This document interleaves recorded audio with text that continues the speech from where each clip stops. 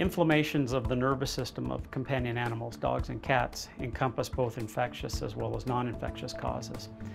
Animals tend to suffer more from non-infectious causes in the dog breed and infectious causes in the cat breed. The most common is aseptic suppurative meningitis.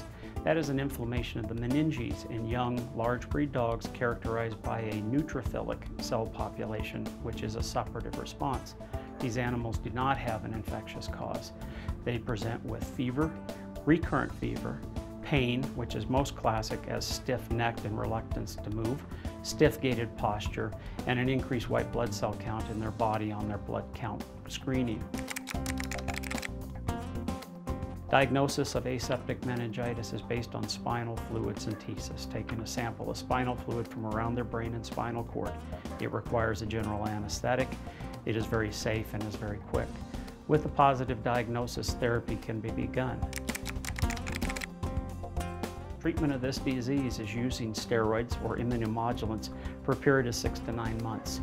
Recovery is 100% and long-term prognosis is good with aseptic meningitis. You need to know whether it's an accurate diagnosis. An accurate diagnosis requires spinal fluid synthesis or spinal fluid analysis. With an accurate diagnosis, your dog will survive. Your dog will go through a lengthy period of treatment, which is not cost prohibitive, but will recover to be 100% and live a normal life.